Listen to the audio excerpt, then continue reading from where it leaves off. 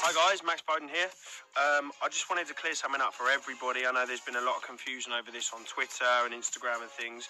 A lot of people have been asking about Ben's hearing aid. I'd just like to show you guys that he is in fact still wearing one.